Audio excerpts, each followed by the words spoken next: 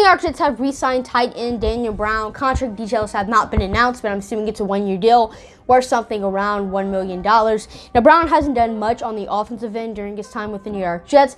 He's had 7 receptions for 72 yards and a touchdown in 2019 and 2 receptions for 31 yards in 2020. But he is a very good special teamer. He led the New York Jets in special teams downs with 335 in 2020, and he had the 3rd most tackles on the special teams with 11 this past year.